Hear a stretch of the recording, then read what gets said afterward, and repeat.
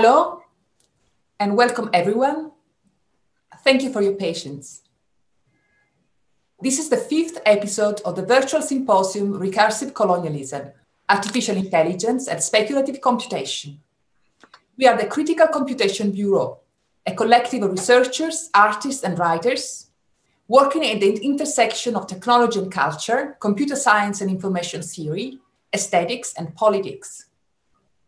Recursive Colonialism, Artificial Intelligence and Speculative Computation 2020 aims to provide interventions in the technopolitics of racial capitalism and its recursive regeneration, mixing together critical and creative practices and borrowing models and methods from the philosophy of technology, Black studies, political theory, computer science and information theory, media aesthetics, and cultural and media theories. Please check our manifesto on the website www.recursivecolonialism.com and the special issue Control Societies at 30, published online in social text. We would like to thank Duke University, which has sponsored this symposium, together with the University of Pennsylvania and l'Università di Napoli L'Orientale. For more information on this project or to contact us, feel free to check out our website, www.recursivecolonialism.com, and to follow our socials. My name is Tiziana Terranova. My co-facilitator today is Joanna Parvan.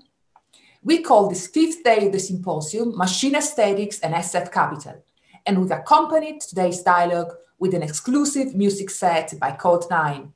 The set will premiere on YouTube in 2 hours. The format of this session will be the following. Our guests will both talk for 20 minutes each, then 10 minutes each. After that, the speakers will address a few questions that you can type into your Q&A box at the bottom of your screen.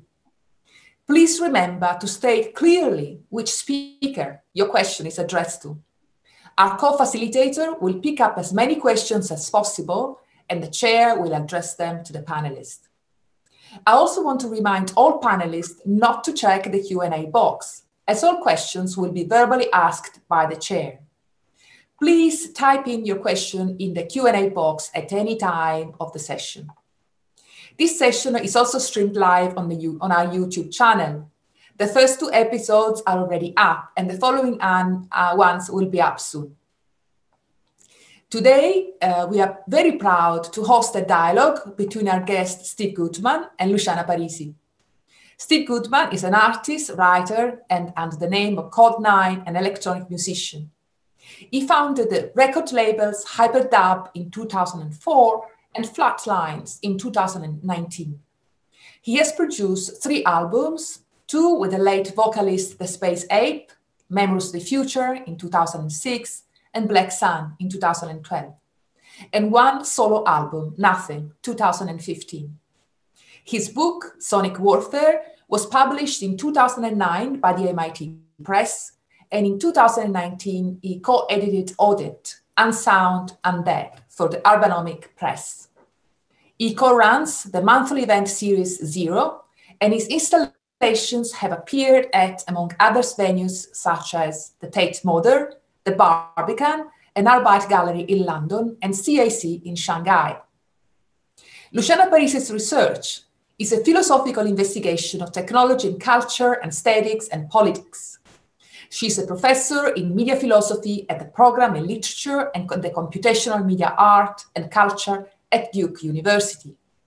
She's the author of Abstract Sex, Philosophy, Biotechnology and Mutations of Desire, published in 2004 by Continuum Press, and Contagious Architecture, Computation, Aesthetics and Space, 2013 MIT Press. She's completing a monograph on alien epistemologies and the transformation of logical thinking in computation. Welcome to you both, and over to Steve and Luciana. Thank you, Tiziana. I'd just like to thank the Critical Computation Bureau for this invitation and the opportunity to kind of resume a conversation with Luciana that's been going on for at least 20 years. So today I want to focus on couple of things. I want to focus on a persistent myth that continues to haunt ideas of machine aesthetics. And I'll then move on to reflect on a certain description of a mode of inhuman sonic intelligence which pre-existed recent innovations in machine learning, and discuss or maybe reflect on its degrees of complicity with, subsumption within science fiction or preemptive capital. So I want to start with what emerged as some side notes to a sound installation that I designed in 2018-2019 entitled It, which revolved around the myth of the golem for the exhibition AI More Than Human at the Barbican in London. It mapped how recent preoccupations with AI are still haunted by creatures of old Kabbalistic tales. What follows navigates between the theologians of the singularity and Team Human. Section 1 is called Spectres of the Golem. In Mamoru Oshii's Innocence, 2004, the sequel to Ghost in the Shell, Public Security Section 9 is tasked with investigating a series of murders committed by hacked gynoids, or robots with a female form, that had killed their owners and then inexplicably committed suicide. Prompted by Major Kusanagi's holographic messages, Section 9 agent Batu recalls Jacob Grimm's 1808 retelling of the myth of the golem. A clay figure, sculpted in the image of man, is brought to life through Kabbalistic ritual in order to serve its human master, and then proceeds to run amok. Batu describes how, in order to activate the golem, the word emet, or Hebrew for truth, is inscribed upon its forehead.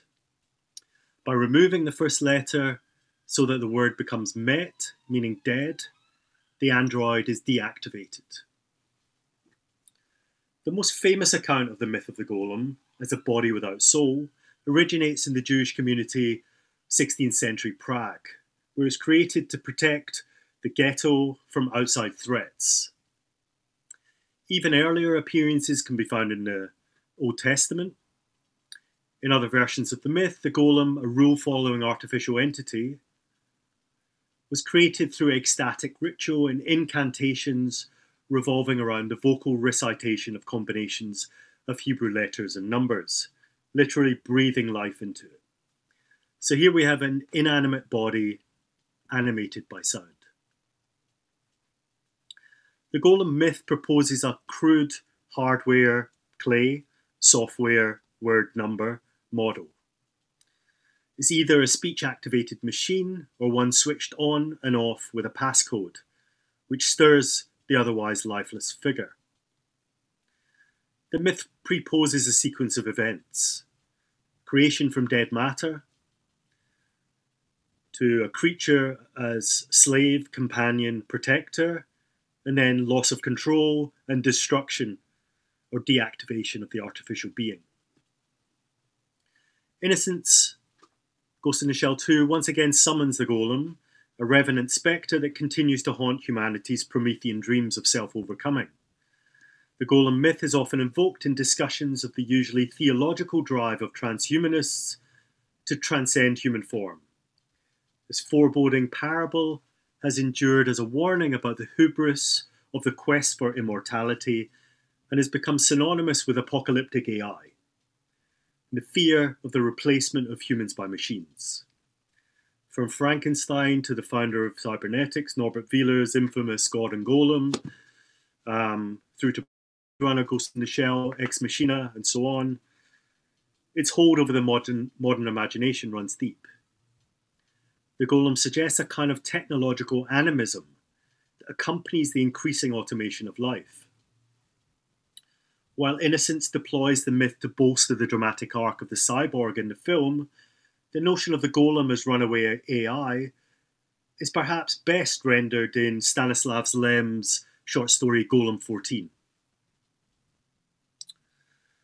So in the interzone between science and myth, Mark Fisher invoked the concept of the Gothic flatline, which he described as a plane where it's no longer possible to differentiate the animate from the inanimate, and where to have agency is not necessarily to be alive. There are many kinds of persons in the world, he suggests, only some of whom are human.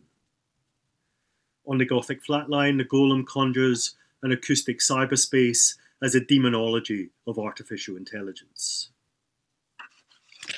Tool, slave, collaborator, or nemesis. The golem has become a cipher for technological danger.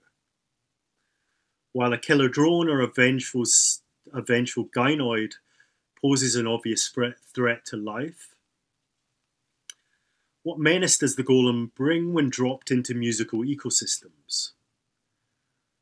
What does this cipher for AI apocalypse convey about music? What is a musical threat or a threat to music?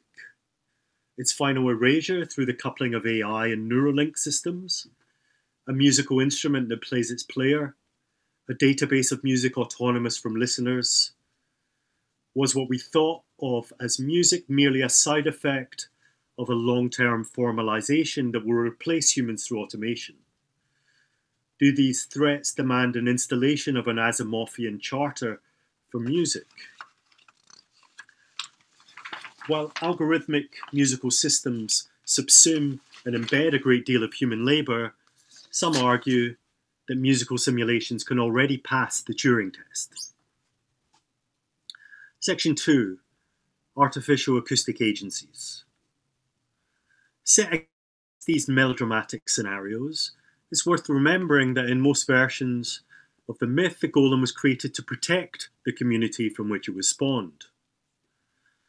Moreover, instead of musical automation being a potential vibe killer, it's worth recalling the words of Kojo Eshin when he reminded us that, quote, the way science is used in music in general is as a science of intensified sensation. In the classic two cultures of mainstream society, science is still the science that drains the blood of life and leaves everything vivisected.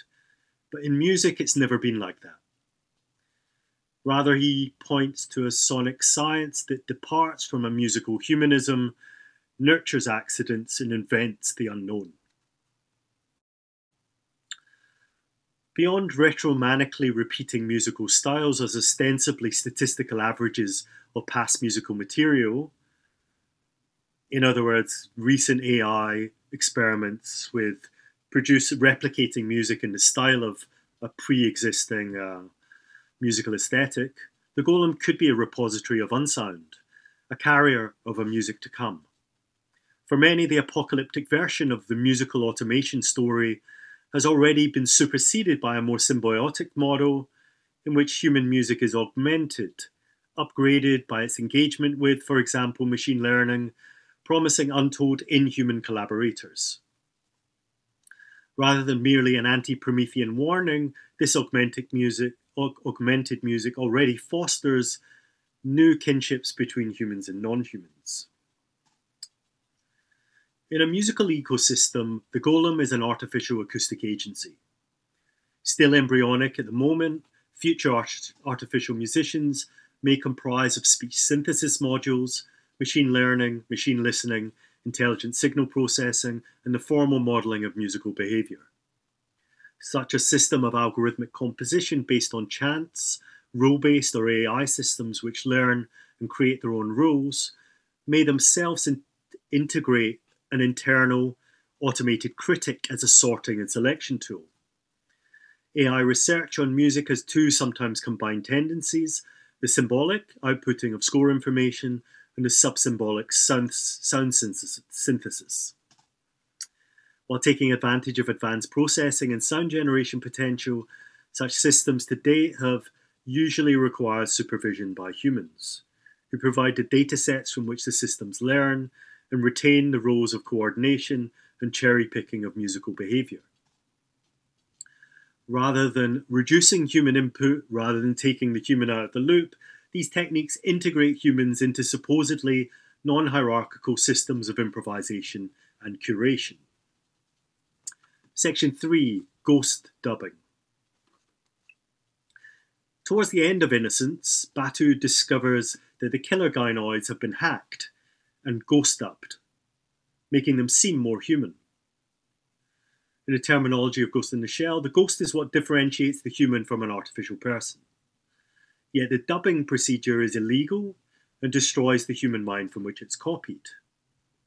If musical golems like the gynoids in Innocence acquired their own voice, must they then commit suicide to offset the assassination their existence indicates, using their newfound autonomy to decry their own superhuman musicality?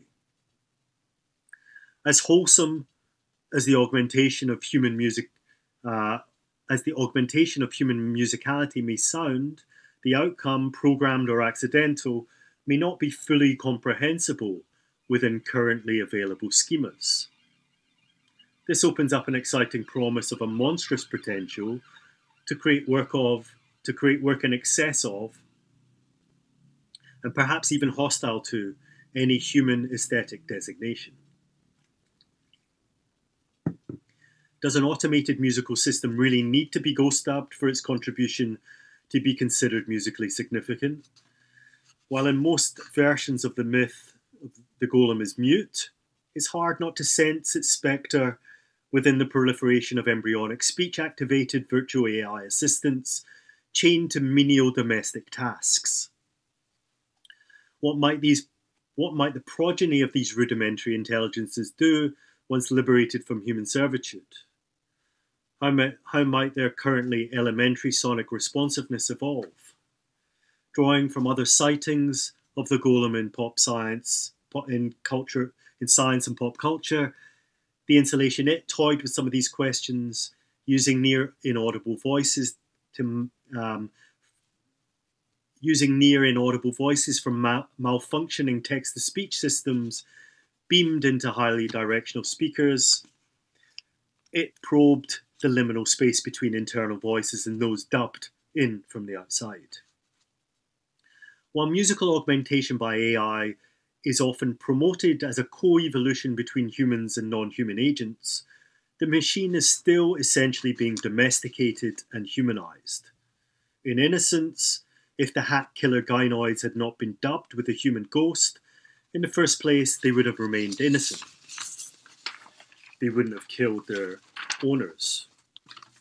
Towards the end of the film, Major Kusanagi, already a ghost adrift in the Matrix, mused that, quote, "If the dolls had voices, they would have screamed, 'I did not want to become human.'"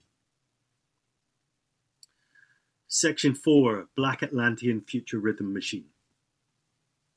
Now, I want to contrast this idea of the out-of-control golem that not just threatens its human master, but perhaps tries to refuse the model of the master-slave dialectic, with some of the ideas of Kojo in his late 90s text, More Brilliant Than the Sun, where he is already using a terminology which may or may not coincide with at least some of the concepts at stake in Luciana's research into xenopatterning.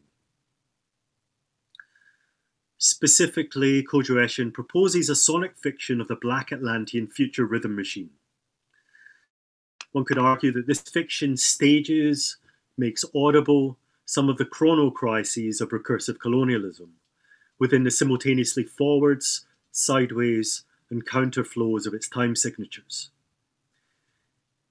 The Black Atlantean future rhythm machine assumes the role of a distributed, decentralized artificial intelligence engaged in essential mathematics that simultaneously abstracts affects and concretizes cognitions, that calculates movement and moves calculation. Composed in part by the vernacular mathematics of Black musical sociality, his temporal and sonic coding systems motivate the flesh and constitute an animated diagram for a set of anti-gravity craft to navigate the weight of the present. The future rhythm machine is composed of both analog and digital computational systems, parallel countercultures in the numerical sense of counting, intermodulating across time zones.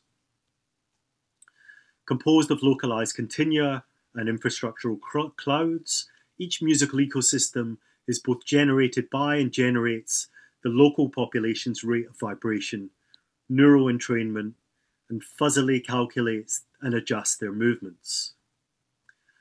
The various regional electronic scenes and their servers and local area networks provide the concrete detail of this central calculus. Internet-worked, each locale enters into loose asymmetrical synchronization. Their collective intelligence is an amalgam of individual auteurs, genius, and faceless movements, genius, but their inventiveness exceeds the summation of any individuals swept up by its inhuman agency. Kojo Eshin noted that one of the key tasks of the future is to understand rhythmic intelligences and hyperrhythmic music as something that's happening to us that we can't yet understand, that we can only begin to grasp. It's one step ahead, with each step producing a theoretical advance. Quote, "It's cleverer than you and me. It's always wrong-footing you. Patterns are unresolved, incomplete, indefinite." Rhythm, for Eshin, does not just activate a pre-organized body centralized around our head, but rather synthesizes bodily intelligence limb by limb. Quote, "Anywhere you have that sense of tension, that's the beginning, that's the signs of a bodily intelligence switching on. It proceeds by amplifying this tension, possessing and dispossessing you, constituting a collective exoskeleton." Bemoaning both the racist tendency to essentialize and naturalize rhythm and to retreat into the ineffable when confronted by describing it, Eshin instead offers a biotechnical account. Rhythm is a thoughtware that interfaces between the wet and the hard. In more brilliant, the Black Atlantean future rhythm machine is a xeno-intelligence. Against naturalization and innateness, it contacts you from the outside, not from within. Eshin pauses and inverts the conventional anthropocentric conception of music history, attributing agency also to the non-human components of cultural networks. The future rhythm machine is a diasporic synthetic intelligence, but it describes not merely the electronic continuation of vibrant traditions of African polyrhythm and musical cultures networked for the 21st century, it also entails a complicity with and navigation within predatory computational networks at a planetary extra-human scale. It dramatizes the synthesis between the innovations of Black musical sociality and their automation.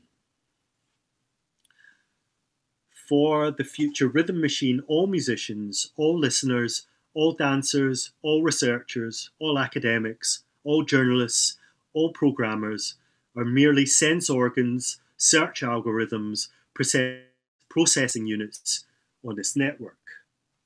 The South London artist actress thinks he built his studio robot AZD, while the future rhythm machine thinks it deployed him as an advanced servo mechanism to own and be owned by the means of vibration. More recently, actress has collaborated with an AI named Young Paint, which he describes as a system trained on his own music that he outsources labor to.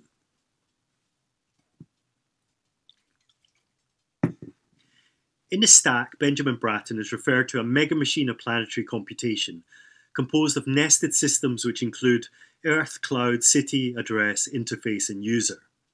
They're simultaneously demarcated and segmented into zones of sovereign power. In conjunction with the Dutch artist Metahaven, Bratton names the stack's relation to futurity, its potential, as the black stack, or to quote them, computational totality to come, defined at this moment by what it is not, by the empty content fields of its framework, and by its dire inevitability.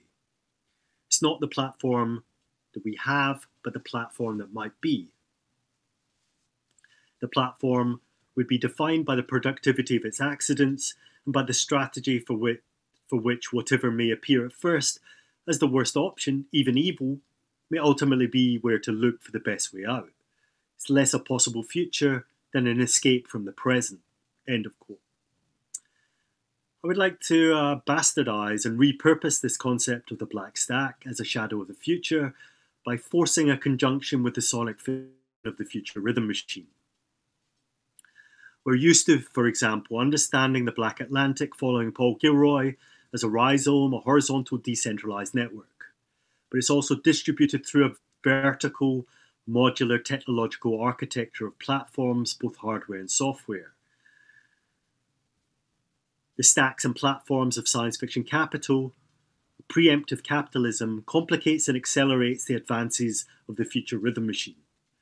In sonic fiction, the black stack is a liquid computer, a motherboard, and the key engine of global pop music. The history of popular music in the West is simultaneously a story of the automation of the Black Atlantic, the uploading of the algorithmic processes that compose musical cultures into the algorithms of digital software. The history of musical automatons and Western formalist musicology, stretching back centuries, culminates in the stack. As visual software integrated and automated the techniques of early Soviet avant-garde cinema, music software encodes centuries of knowledge and technique.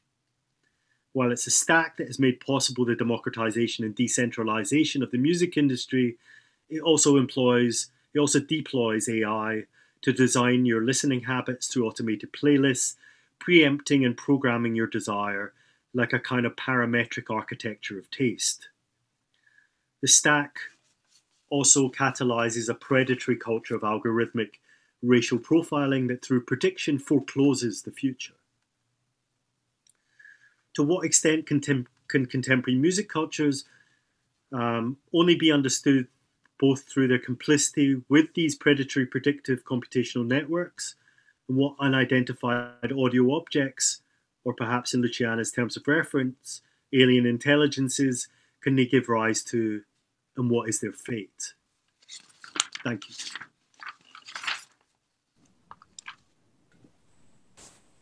Thank you so much, Steve. Now I'm going to leave the floor to Luciana Parisi for her part of the dialogue. Thank you, Luciana. Thank you. Thank you, Steve, very much for being in conversation and dialogue with me and do our verses as we've been doing over the years. I'm very, very thrilled and excited. Thank you to Tiziana for sharing. It was another level of conversation we have had for years as well. And I want to especially thank Oana Parvan and Brian D'Aquino for our collaborators in the Critical Computation Bureau and the fantastic media team. I just would like today I'm going to share my my screen.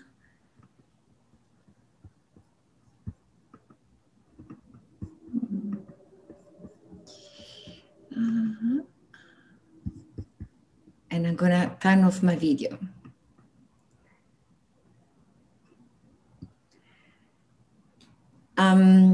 So today I would like to sketch two models to discuss what Mark Fisher calls science fiction capital in relation to machine aesthetics and in the context of what our interest in alien intelligence may be, starting not from the limit of perception, but from an alien logic of imagination, something I call xenopatterning. One model is taken from Octavia Butler's book, The Mind of My Mind, which anticipates how science fiction capital is manifested in AI corporations directly owning the mind of people, enslaved to a non-optical, telepathic master pattern. Another model I will take from Jordan Peele movie Get Out, where science fiction capital coincides with the recursive accumulation of the future value of the flesh through the abduction of black bodies under the eugenic order of the coagula.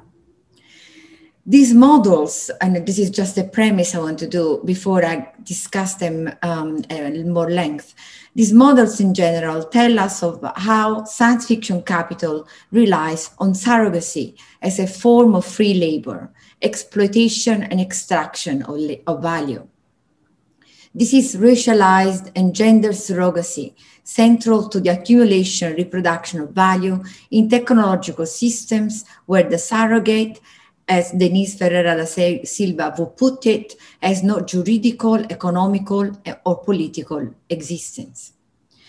As recently argued by Atanasoki and Boras in the book Surrogate Humanity, the relation between the surrogate and AI capital is one form of science fiction capital that has yet to be unpacked.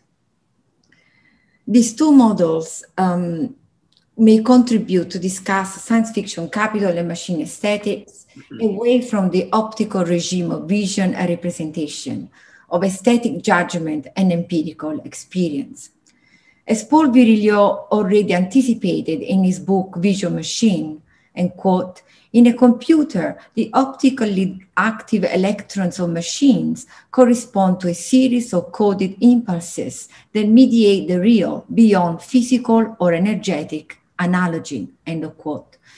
Virilio claimed with the automation of perception, image feedback is no longer assured by the interaction with the world. In short, machine vision is negative optics. It does not shed light on dark matter. Instead of a cinematic synthesis of time, machine aesthetic here entails predictive patterning, resulting in the pixelation of the world in terms of binary language, involving the spatial discretization for which sets of coded impulses correspond to infinitely small duration, end of quote. AI capital relies on predictive patterning and on learning intelligence, which means that AI does not represent the world, but in its combinatory logic and statistics, it actually predicts the world, either according to what is already known or what can be known. Importantly, at the core of predictive patterning are indeterminacy. That is to say, for me, that computational patterning relies on randomness, incomputabilities, or even noise, depending on whether you are talking in terms of statistics, computational logic, or information theory, or the combination of all of them. So after these premises, now I'm going to go and discuss these models more in details. In The Mind of My Mind, Octavia Butler describes a project of world domination through the telepathic power of Doro, a more than human creature originally born as a Black Nubian who has been breeding colonies of surrogate patternists for over 4,000 years. To increase the network power of his mind, Doro snatches bodies and minds by breeding and mating with creatures that he holds as captive to train them to receive his master pattern. Doro, however, cannot fully control the capacity of his surrogate colonies to become active carriers of his code. Most of his enslaved mind cannot withstand the noise broadcasted by Doro's switching on his pattern, and thus end up killing each other in madness. Doro does not simply predict or telepathically reads minds, but he owns minds. He becomes the minds he abducts. Here, as much as science fiction capital owns the future value of the surrogates that grant the monopolistic expansion of capital pattern, so too high-tech corporations own the racialized as surrogates must match and correct errors, must match emotion with expression, concepts without objects, according to a taxonomy of categories that teaches the machine to think according to the grammars of rules. As much as the alien AI learns to recognize and predict meaning, affectivity, desires, behavior, so too it keeps on extracting futurity of value. In The Mind of My Mind, the relation between science fiction capital and machine aesthetics entails not the representation of the world in terms of objects, but the mere topological patterning of wholes and parts, the ingression of noise or randomness in algorithmic learning and navigation. This entails neither an aesthetic judgment based on the conceptual synthesis of imagination that predetermines that we can all experience the same thinking because we share the same spatiotemporal intuition, nor the empirical model which explains the common space of experience in terms of aggregating of given facts, or patterns, or data. Instead, this machine aesthetic can be here tentatively discussed in terms of what Wilfried Sellars calls sheer receptivity, a form of intuition consisting in non-conceptual representation. While this is only one level of intuition, it nevertheless offers a radical shift from the Kantian intellectual intuition and transcendental concepts. According to Sellars, sheer receptivity as a material form of intuition comes to interact with conceptually guided intuition in a second moment, when they together become part of a process of productive imagination within patterning. I do not have much time to delve into this aesthetic mode right now, but I want to return to Mind on My Mind to unpack it further. Doro's psycho-colonial plan of training minds is defeated by Mary, one of his daughters, incubated with his patterns. As she enters phase transition, she quickly learns to navigate Doro's noise frequencies and starts to multiply his pattern and taking control of active minds around the country. She soon realizes that she's not just sharing Doro's telepathic power, but there is a mind of her own mind, building a spatial dimension of alien patterns that do not belong to her. Starting from the sheer receptivity of noise, of alien noise, Mary patterning starts to enmesh with an increasing number of patterns and ultimately to take over Doro's empire until she's forced to kill him. By growing layers upon layer of telepathic thinking, Mary gives the frequency of her patterns to Doro enslaved populations, offering them the chance to transition towards higher mental power.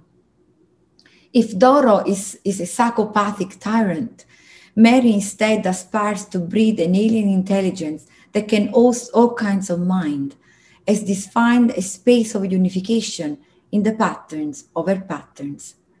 As Mary shares a sheer receptivity and non-conceptual material receptivity of alien frequencies, her patterns, even if guided by the transcendental synthesis of her mind, enters a process of productive imagination, a xenogenesis beyond her comprehension. One could say that there are here at least two possibilities of machine aesthetics and science fiction capital. On the one hand, Doro keeps the pattern of his monopolistic enslavement of surrogate patternists in the form of a transcendental synthesis of imagination.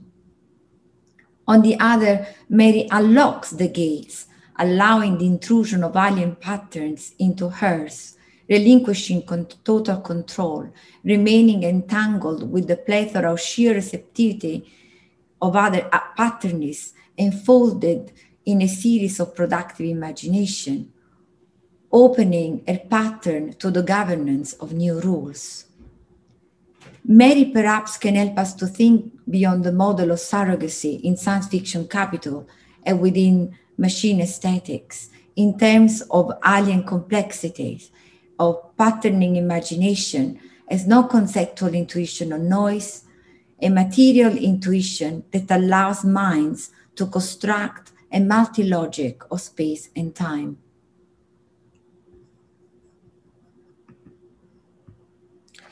The sheer receptivity of patterning can also be seen at work in certain modes of machine learning and machine vision, particularly in the computational compression of randomness in convoluted neural networks, of which we have seen a few examples in this week panel's discussion. In particular, recent research at Google has focused on convoluted neural networks that can engage with noise or randomness to eliminate errors in algorithmic patterning or in the mismatch of objects and concepts. This is also science fiction a capital question of how to eliminate errors without the need of surrogate labor in order to move towards a fully automation of knowledge. From this standpoint, predictive vectors come to construct counterfactual dimension of the image of a cat that is not a cat, making up a space for an alien patterning that enmeshes in the process of an algorithmic productive imagination.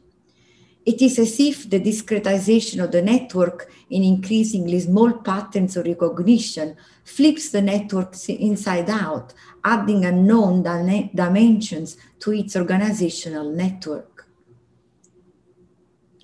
Instead of an autopoietic growth of the master pattern across the layers, convoluted neural networks add more discrete parts to a network and therefore eventuate an increasing volume of randomness whose complex patterning cannot be fully explained, programmed, and represented before it happens.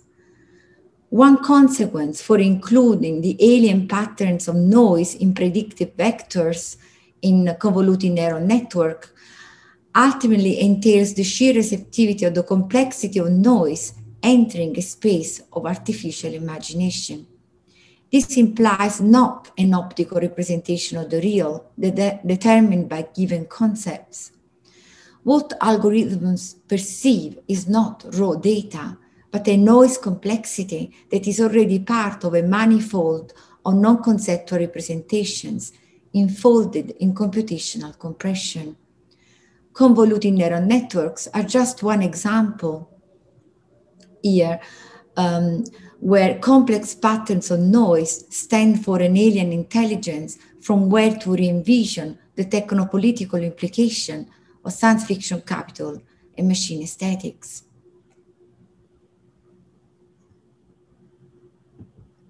I want now to conclude with a reference to Jordan Peele's movie Get Out, to possibly contrast it to Mary's model of sharing the reception of noise and productive imagination with all kinds of mind, and with what I call negative optics, that is a non-light or a black light, to quote Denise Ferreira da Silva, that is at once precluded from being as much as it refuses being.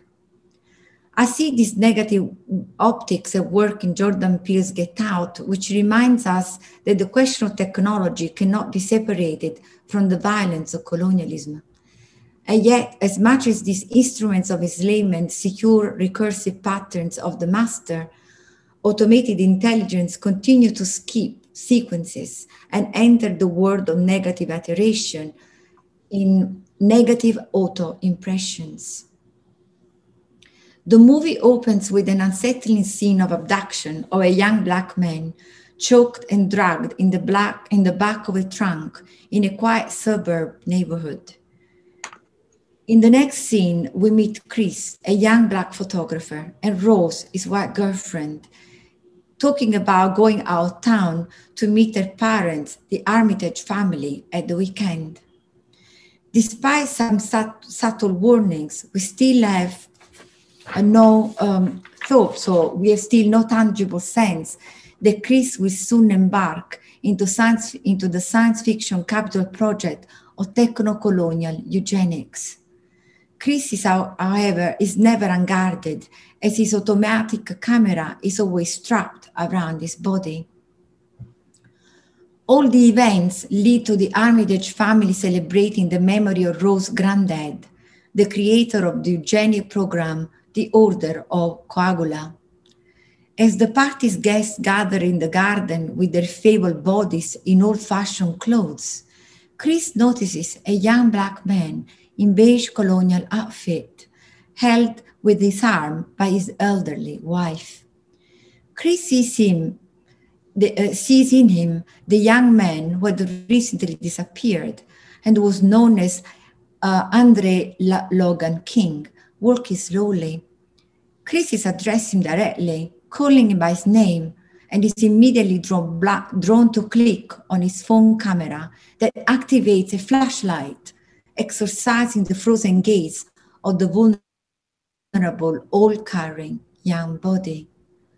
Andre starts bleeding from his nose as the camera flash interrupts his streams of non-consciousness, breaking into the dark optics that lurks beneath the light which keeps him captive. Chris dreads his own thoughts. What are these young black bodies with abducted souls doing here? Chris could not have envisioned the eugenic combination of hypnosis and neurosurgery, as he finds out that the Armitage master plans is to use black bodies as surrogates for organologic reproduction of wildlife. The Order of Coagula intends to neutralize surrogates by owning their flesh and extending its future value in the bioeconomic cosmogony of man's survival. As Chris understands the Armitage transhuman project, it takes to heart the machine aesthetic of his photographic thinking. What he is after is not the unveiling of the truth behind the self-reflective master-slave circuit. Instead, he keeps thinking with the negative optics of the machine. Namely, as the camera flashes the negative auto-images of darkness, he finds a line of flight from his surrogate destiny. Chris' mediated thinking can also be discussed in terms of the non-optical fractality of the real. It can be sent to refuse what Francois Laruelle calls the decisional structure of transcendental philosophy. If the Armitage family's plan is to transplant white consciousness and self-reflective reasoning into the intelligence of the slave machines, it is because it assumes that the latter is a medium that must grant the recursive subjection of the flesh and nourish the eternality of transcendental philosophy. Chris' camera flash shots are used as weapons against the Armitage transcendental model of the mind.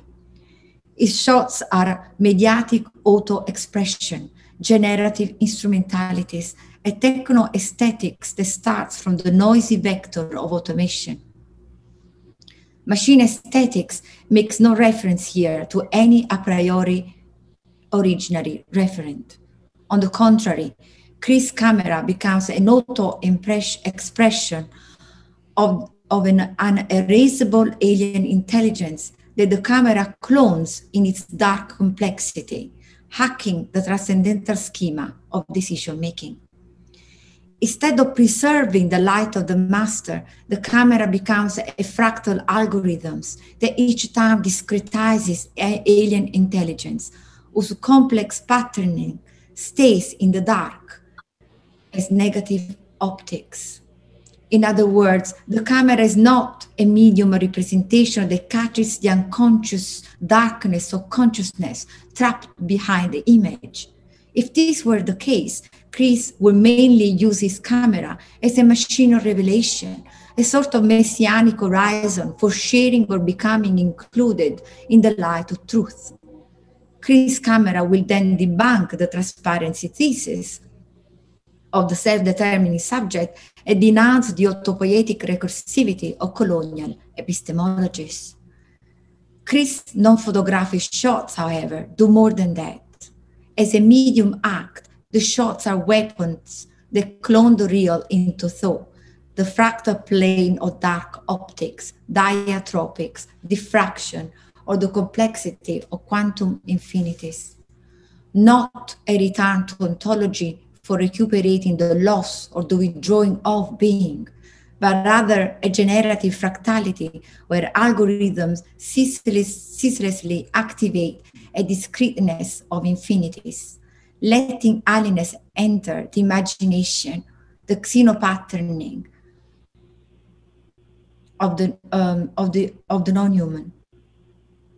The fractal algorithms hack back and overturn the Armitage family order of the coagula, the light and dark circuit of being and not being. Chris' camera presents us with what Alex Galloway calls a crypto-ontology, a patterning complexity foreclosing the being, foreclosing the ontology of the human.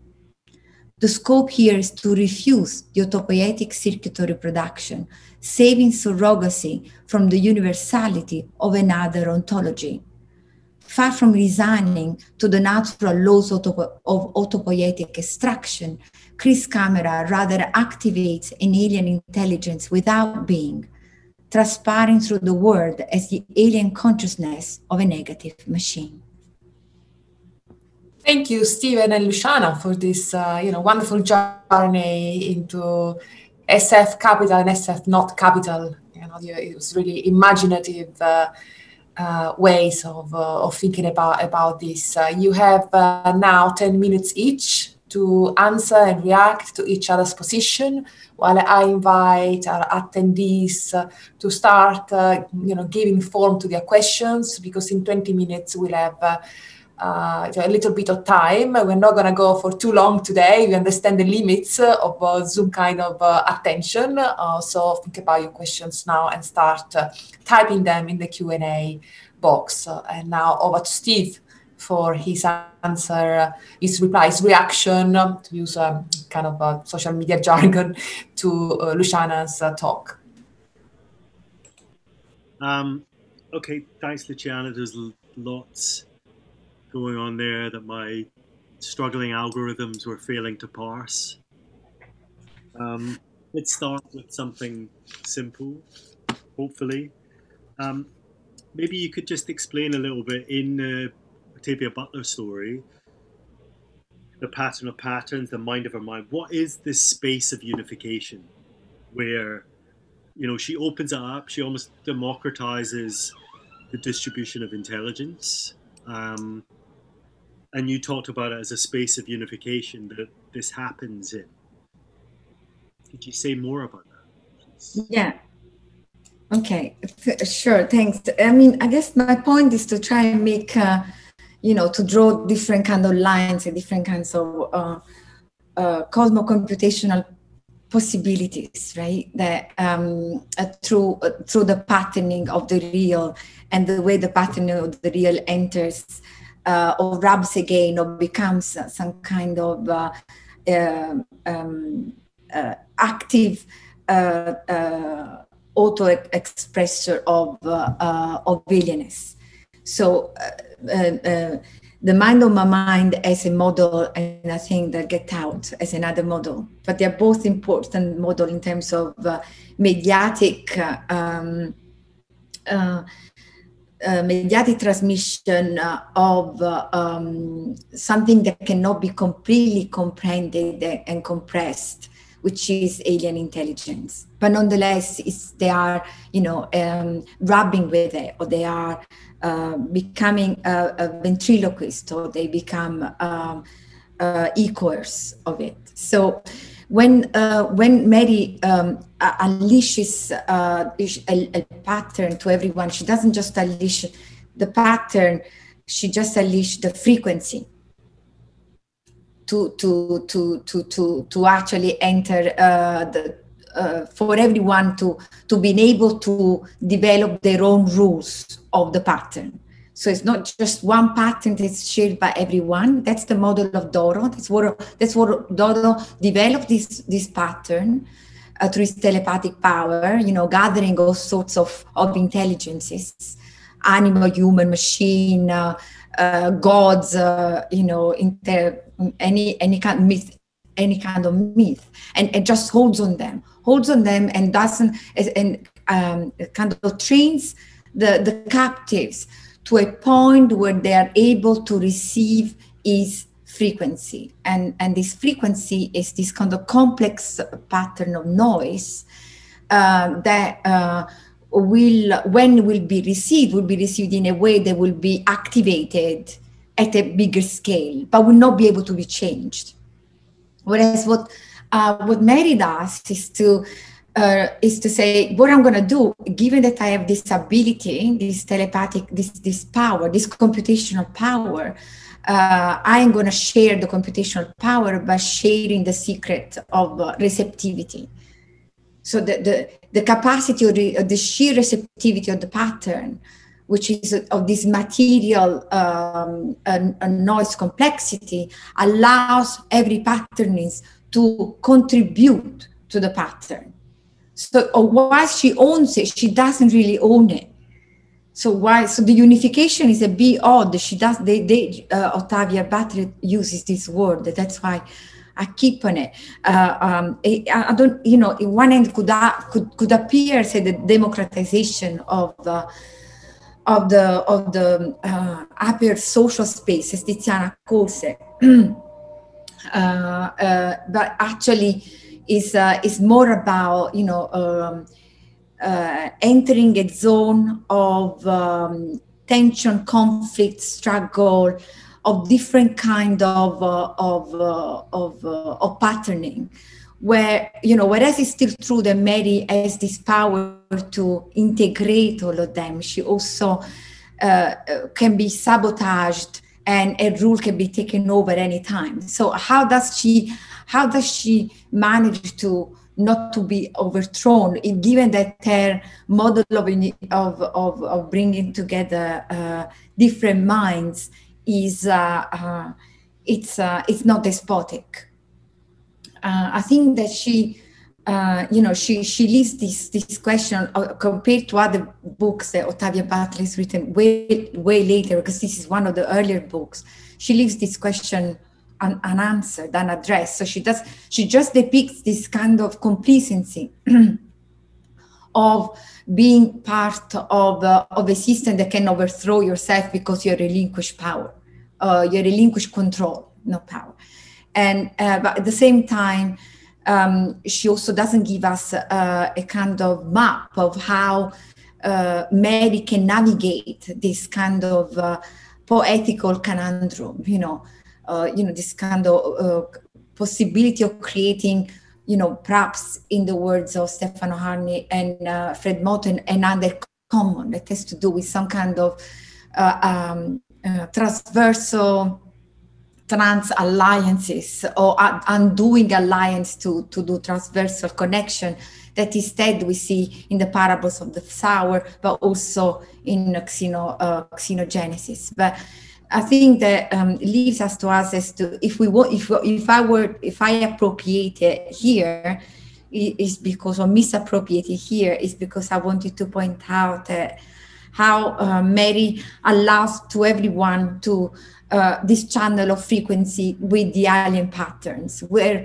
there is a process of productive imagination which can create concept rules, which are completely bring with them a materiality that is anti-monopolistic. It's anti-monopolistic because every time the pattern is received, the pattern can also change, and the condition of the pattern of the rules can also change. So there is a dynamic process where it's not just about the pattern that change, there is this kind of absolute materiality that stands out of everything else. But actually the material is brought into this kind of patterning that becomes a rule, that becomes a logic, and so on. Is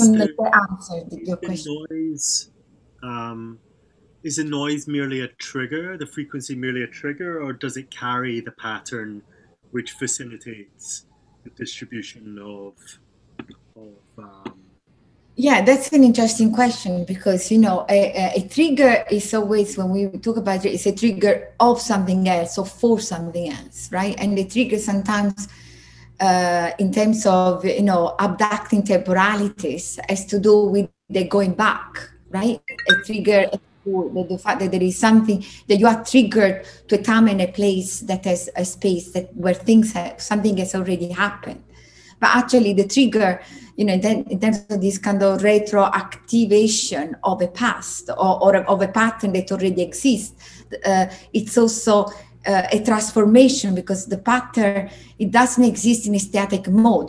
Doro works 4,000 years to keep the pattern in the same way, for keeping it from not being changed. It goes, it's a lot of work that it does constantly to train and check and fine-tune all the creature it abducts and all the captive it holds, all the colony it holds all over the planet. But Mary completely let that go. She just doesn't believe that the pattern is to be kept in the same way. So she let the trigger become also a transformer. I think similarly to that, when you talk about Get Out and the camera flash, you know, in Get Out there is, you know, the sound of the stirring, the spoon in the teacup, which puts him in to the dark space. He's the sunken space, and through kind of a neural entrainment of the sound, he enters into this hypnotic state. And as you were saying, the camera flash has this other function, which is to momentarily drag the I suppose zombified characters who've been ghost stabbed with a white the white soul. I think it seems like there's something similar going on with the what you're arguing about, the camera flash. And it's not just a trigger. The flash, using the camera and its flash and the sound of that isn't just a trigger which kind of wakes the zombie, wakes up the sleepwalker from his zombified state. But I think you're saying there's something else going on. Yeah, no, that's interesting as well, because you know, it's interesting the relation between the zombie, the alien, you know, and the hacker, I guess, you know, as science fiction capital figures, and I guess that there is some kind of I'm interested. I just was thinking it's very interesting to we might discuss later more about, you know, the zombie, the hacker, and the alien, right? Because I think they're all different kind of entry point into this the problem that I'm trying to discuss in how the automation is why automation, when I talk about automation, is automation of intelligent automated reason, is the way to say that, you know, there is something about the medium, or that when about the instrument that is able, when it's able to process its own reception of the real, it actually also activates another articulation of the real, in terms of allowing the ingress of something that is incomputable within it. So what does the flash do? The flash, you know, and you know, of course, there is an whole history of aesthetic that has to do with the camera and with the, you know, with the framing of the image, or the deadening of the real through, you know, through kind of freezing that the camera does on the flow of time. But I think that the flash, what it does here is this kind of, I wanted to talk about this dark optics, this diffraction, this kind of quantum infinity, insofar as it allows for not just a transparency or enlightenment of the real, right? Some kind of light or some kind of frame that comes onto the unknown or the unconscious or matter, and just, you know, reframe it within its own categories. But actually it's the other way around. What the flash does is to allow the dark optic, is to allow darkness to be already there, or to act back on thought, to transform thought, as if you know, completely breaking away from the game of dark and light. The flash just opens up this other level of vision, you know, which I call negative vision. You know, this, you know, this negativity has to do with, you know, a kind of zeroing or withdrawing from this double articulation, and actually move away from the logical revealing or transparency, so that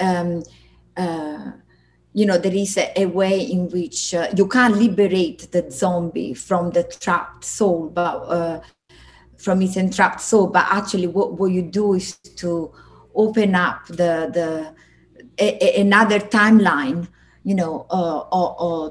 of the dark soul, of the entrapped dark soul, which has nothing to do with it.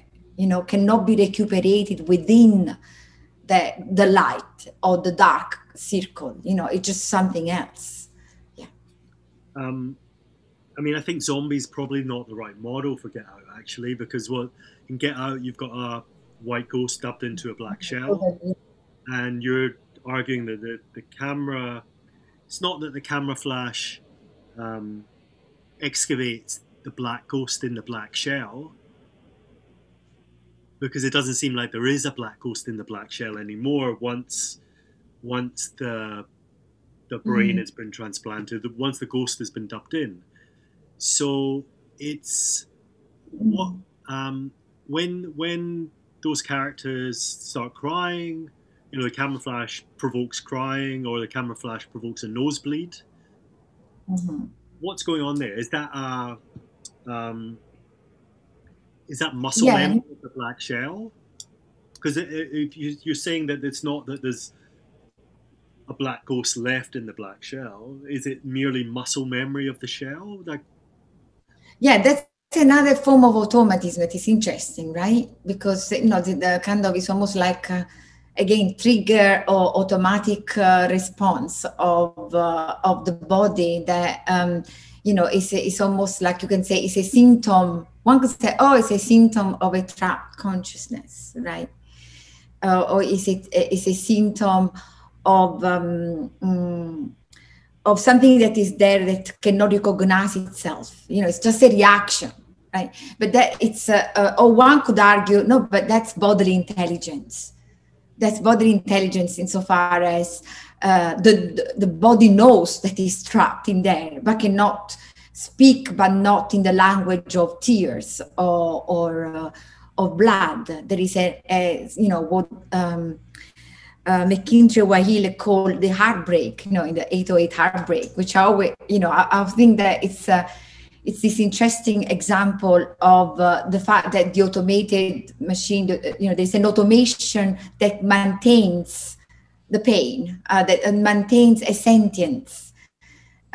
So you can call it as a sentient, intelligent, bodily intelligent, but I think I want to push that even further, to say that, that maintains any possibility of complying to the model of surrogacy that, that both Doro and the Order of the Coagula and the kind of eugenic project of colonialism and technology has put in place.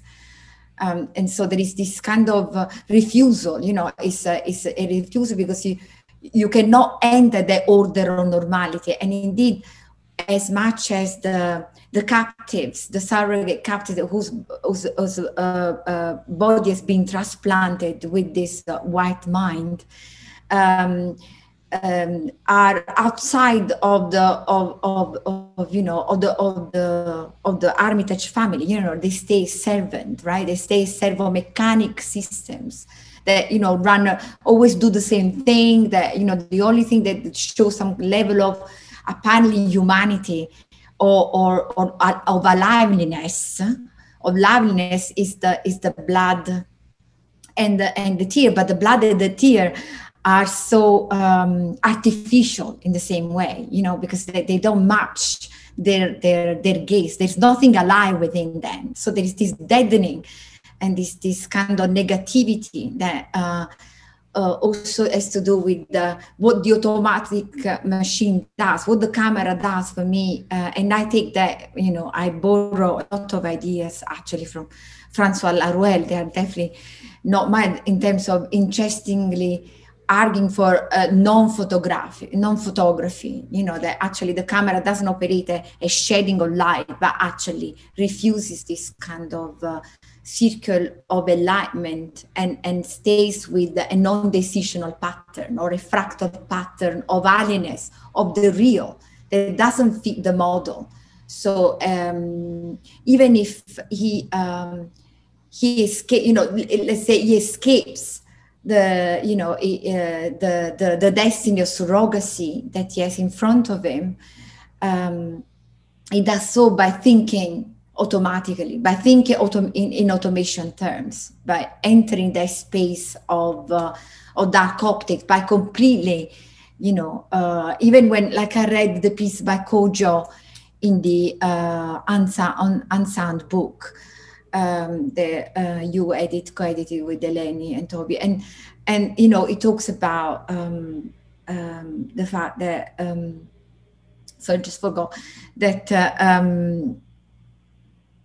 there is this undeadness, that Chris pretends to be dead, that goes all the way through the surgery room when he does something, then he is able to escamotage something, right? And the undead unlife, to stay on this level of refusal of enlightening and revealing the truth, or liberating the trapped consciousness of his of the captives, of the servomechanic bodies there, to liberate them. He's not into that, right? He's just trying to find another line. And I think this alliance with automation and alien intelligence in this case is interesting. Yeah.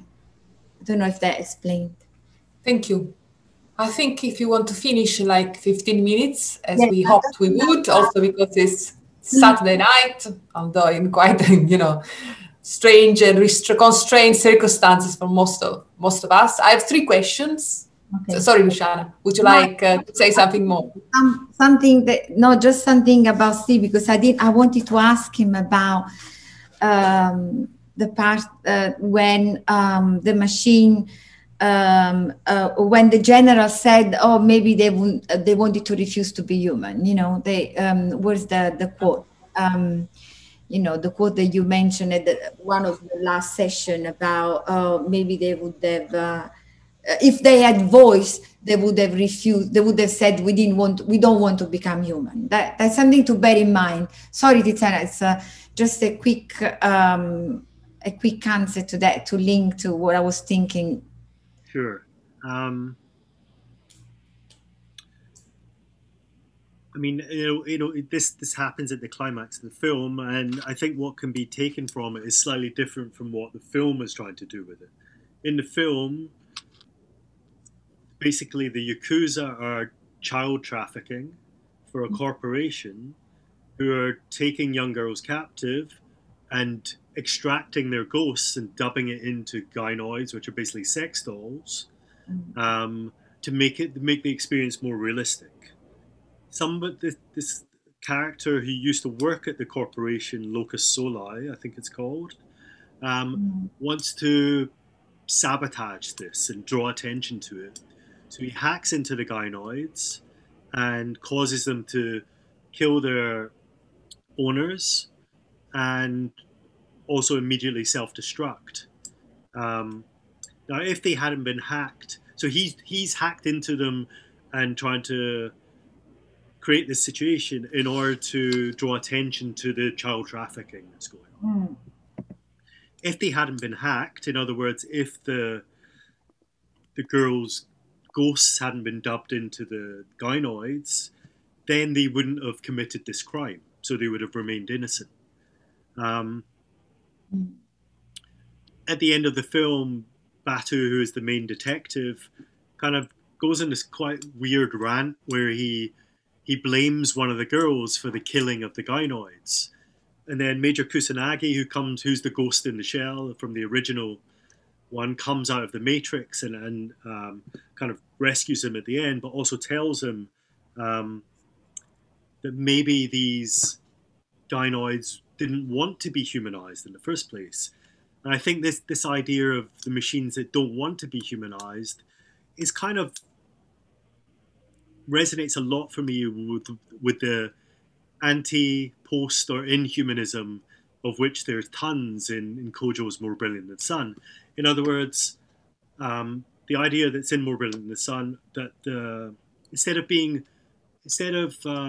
pleading in the soul gospel tradition to be allowed into the racist conceit of humanism, which blackness has always been excluded from, and it is in fact a foundational is the founding violence on which that platform of humanism is built.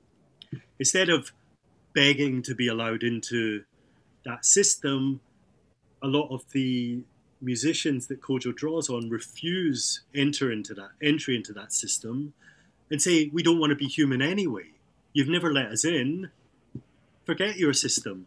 And so he goes on to tell relate to these musicians who identify more with the alien, identify more with the machine, with the object, etc., etc.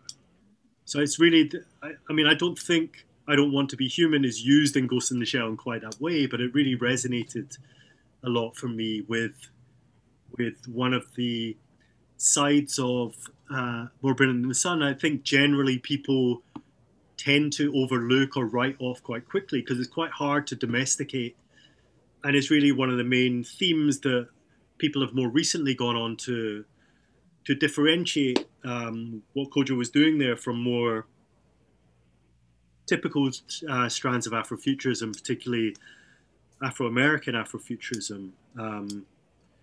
And so, for example, Mackenzie Walk has talked about More Brilliant in terms of Black accelerationism, and Audint is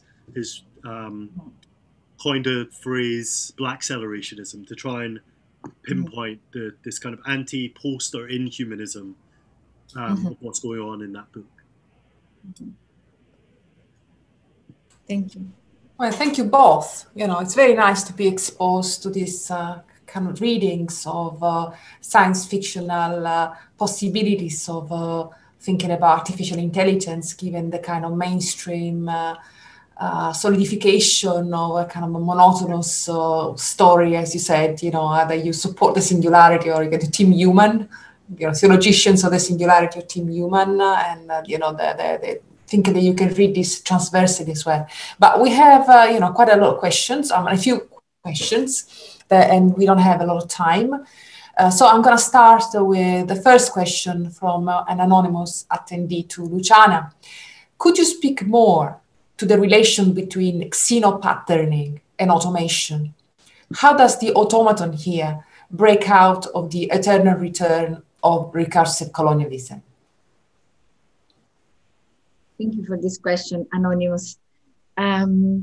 Yeah, that's the kind of interface I'm working on, right? So because on one end, the xenopatterning for me has to do with the importance of leaving a space for inhuman processes or inhuman reality or inhuman plenum, which cannot be completely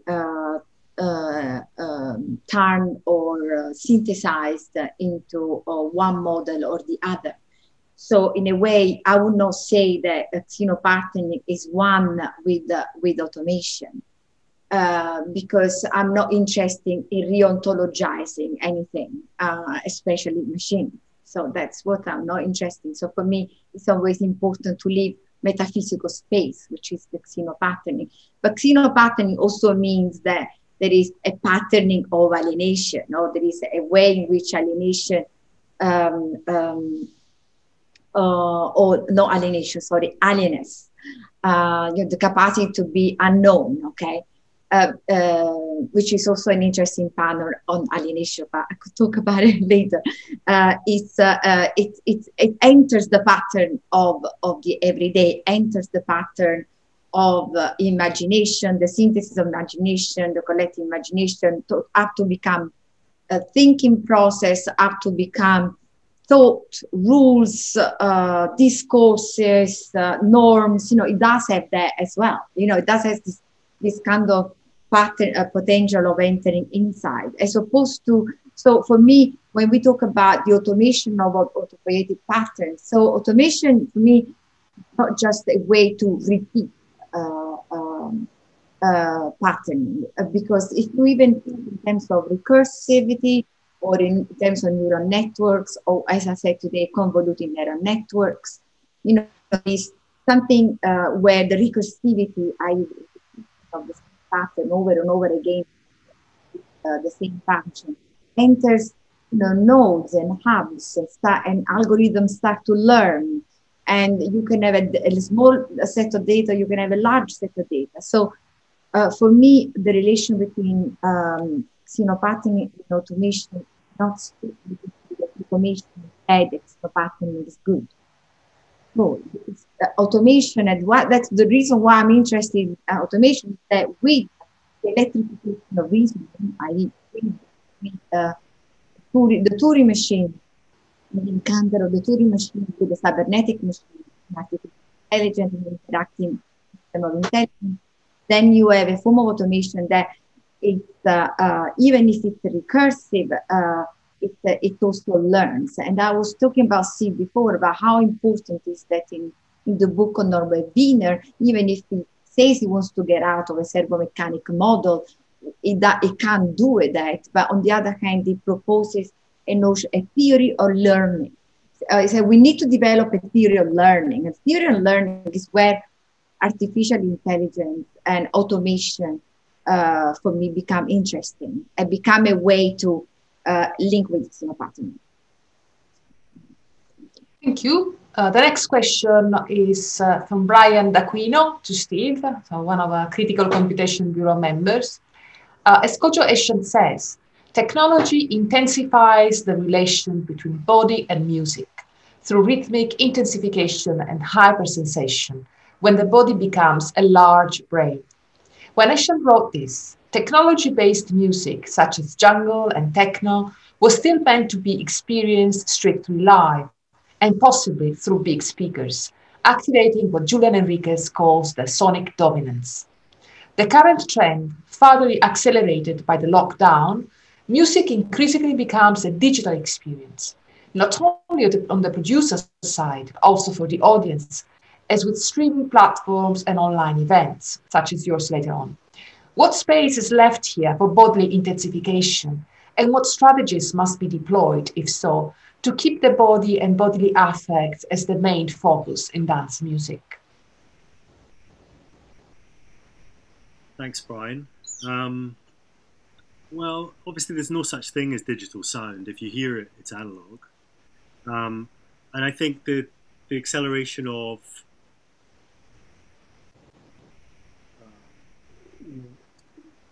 the kind of virtual listening experience that we've been dealing with in the last few months, of like streaming performances and so on, that kind of listening, I think we've been prepared for quite a long time through iPod culture, from the Walkman through the iPod, this kind of isolated, individuated, or perhaps small groups listening experience, potentially streamed straight in through the earbuds, through headphones.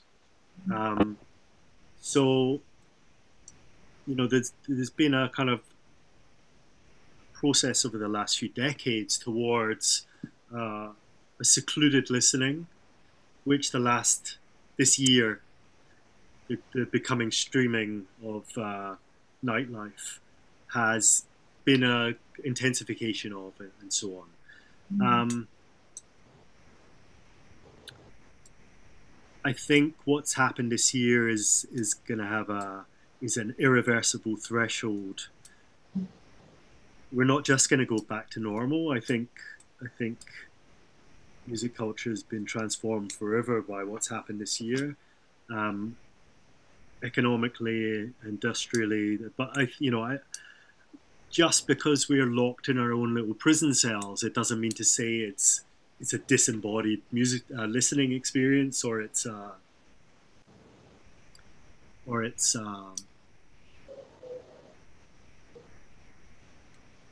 mean, it is a less intense experience, but I don't think that has disappeared. I think it's temporarily dilated, and in some version will expand again. Sonic dominance will return. I think the landscape in which it's going to return is going to be very different. There's a lot of other things that have gone on in this year, apart from a change in our listening habits, such as a kind of reckoning within the music industry to do with its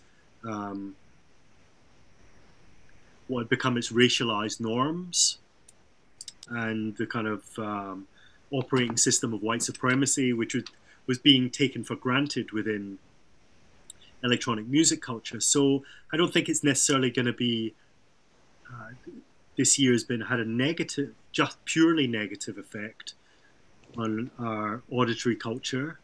But it kind of remains to be seen how this is all going to play out afterwards.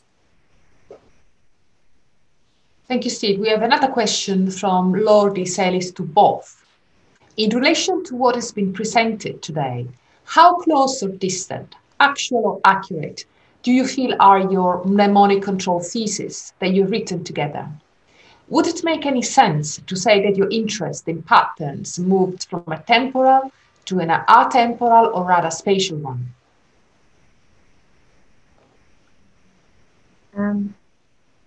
This question is to both of you. Okay, I can start. Thanks for this question, Laura. So, yeah, I think that mnemonic control for us, I mean, from my point of view, from us, was a way of. I remember that our motto was "Remember to forget." Was during that period because.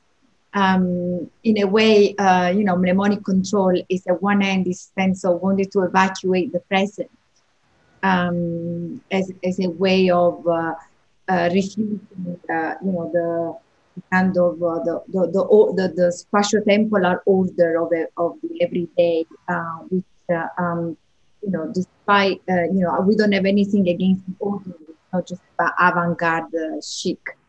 It was more about the possibility of, the temporality of labor and care and, the kind of syncopated rhythms of the everyday. So for us, mnemonic control was a way to also discuss this evacuation, but also the twist of this evacuation through the fact that whatever we will be doing, we will have already be done.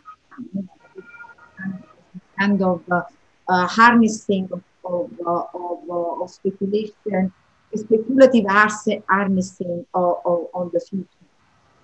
So in a way, the possibility of opening up the time of the present was an hacking back of the past in order to move towards any futurity that would have been possible.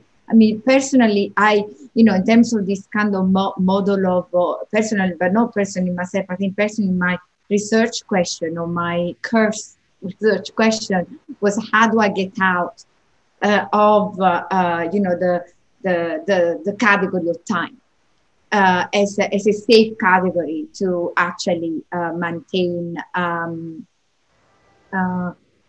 sense of recursivity or a sense of self, or what I talked the other day, this kind of autopoietic model of evolution or, adaptation and transformation and morphing. At some point, all became to me too topologically, what I called somewhere as topological control. And therefore, going to patterning and going to the discreteness and going to the question of specialization and through the digital has been a way for me to actually account for a different kind of aesthetic that doesn't just say that, the discretization is bad and the analog is good, or experience is what allows for novelty, whereas, the automation is just something that sucks away or absorbs the novelty and the labor of the human.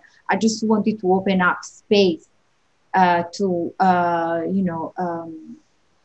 away from this kind of a return to the matrix as a space of anti or non-reproduction. So that's how I moved towards, I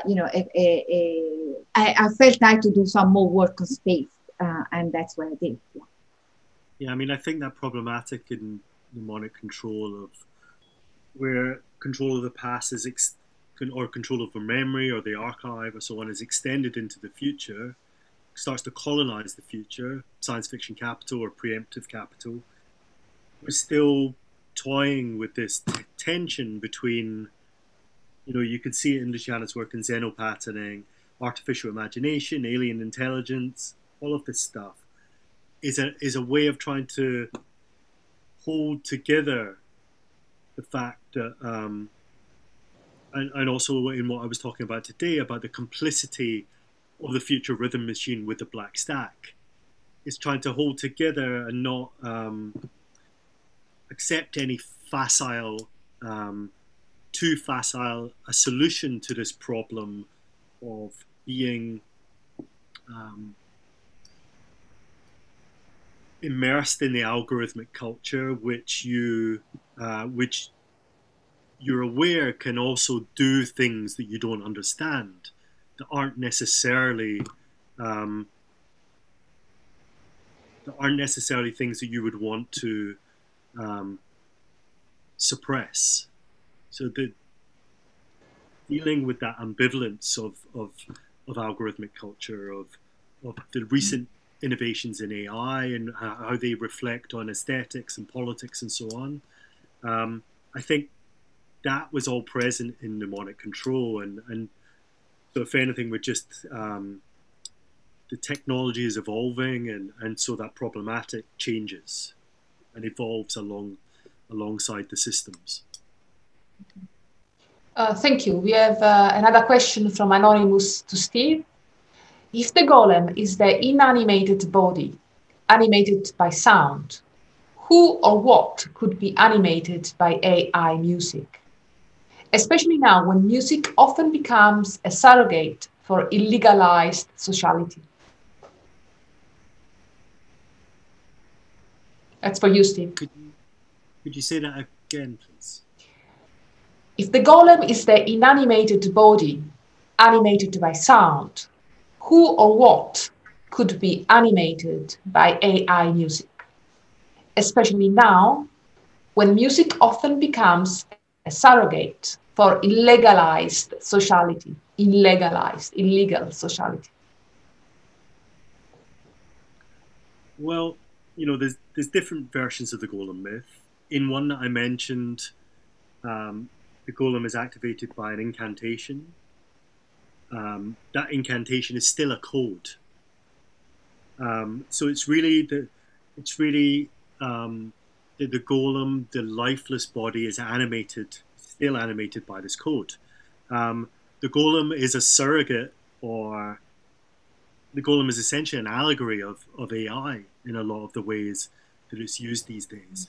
So I'm not sure how you would necessarily transplant that onto, again, this issue of us being trapped in our pandemic prisons, listening to music because we can't go out and socialize. I don't think there's a mapping there to be done. Which is not to say that there isn't interesting things going on in AI music, but I don't think they quite relate to the frame of that question. Thank you. We have another question from Goda Klumbite. Again, I hope I'm pronouncing it right, to both. Thank you for your amazing talks. I wanted to ask you both to elaborate on the theme of innocence. If humanism or transposition of the human spirit make the technologies non-innocent, what would be the role of non-innocence or non/innocence in alien intelligence? Or is non/innocence not the term that should be applied anymore? Could we think with accountability, repositioning, responsibility instead? And how might this affect understanding of justice in relation to technologies? And I think this is going to be our last question. Thank you. Do you want to start? Or? Yeah, I mean, in Ghost in the Shell 2, Innocence, it's a very convoluted film. The density of cultural references that go on in that film is quite tiring to process.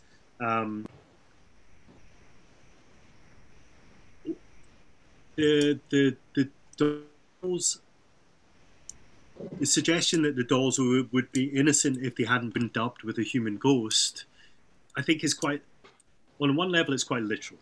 If they weren't hacked and dubbed with a human ghost, they wouldn't have killed their owners. It also suggests on another level that, which I don't think it's particularly convincing, that without human interference, I mean, maybe this is a question for Luciana, without human interference, what would the machines do? Mm-hmm. Maybe they just wouldn't fit in. You know, I think the point is more that it wouldn't necessarily fit into human aesthetic or moral political designations. And so the point is to hold open the fact that what you're potentially dealing with here, if the machines hadn't been dubbed and hadn't been, I suppose, tainted by this illegal process of ghost dubbing, is that I suppose it raises a whole question about AI and moral and legal responsibility, which is going on in terms of like self-driven cars and so on. Mm-hmm. You know, in that kind of context, then the gulf in the law is having to accommodate a whole new series of questions to do with inhuman responsibility. Mm-hmm. Because obviously, who takes the responsibility when your self-driving car plows into a crowd? I think probably what both myself and Luciana are trying to hold on to is that a sense that without human interference, first of all, obviously, when you come in contact with humans, these questions arise. But before that, there's something going on which isn't purely understood in terms of human aesthetics or human morality or human legality or so on. So I think it's an interesting question, but I think both myself and Luciana are trying to operate under that question in the space before or the space outside of the humanization or domestication of machines. Yes, I think I would agree with that. I would also say that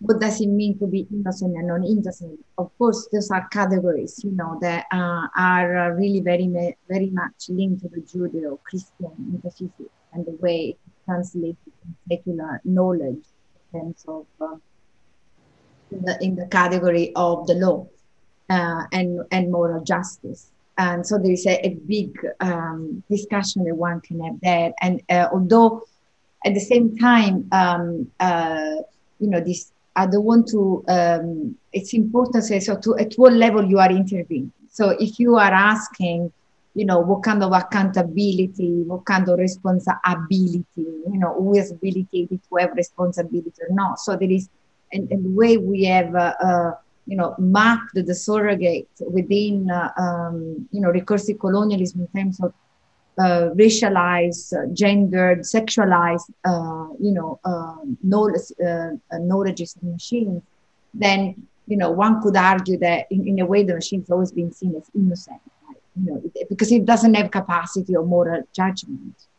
It doesn't have capacity of decision. It doesn't have the capacity of making choice. It's just innocent in that way. So you go back to the same kind of recursive metaphysics that becomes what Sylvia Winter calls cosmogony, and the way it is perpetuated in a sociogenic way as well, as a term of I'm not able, I'm not given the ability, I'm disabled or debilitated, as we will see with discussion with just before, or being part of this world that makes decisions. Right. So how do we do that? How do we turn this thing away, or this kind of what is it that habilitates? I think again I want to return to the work of Denise Ferreira da Silva in terms of bringing forward the question of ethics or poetics, right? A question where the question, where the point is not to act within the regime of transparency of the law, of making people open up access, or making accessibility the only way to actually become able to make decisions and become accountable.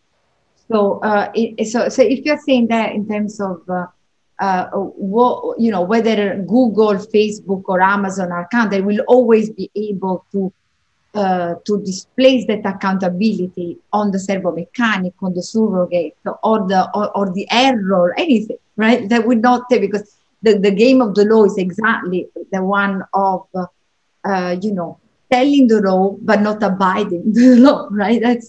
So that's one question. And the question instead, sorry, that I want to return to the black poetics will be about, you know, how do we build this kind of ethical question? How do we reconfigure this question of ethics, of a difference without severability, of, you know, an undercommon, or, you know, alien alliances and so on. So, which is, you know, another way in which we can do the work of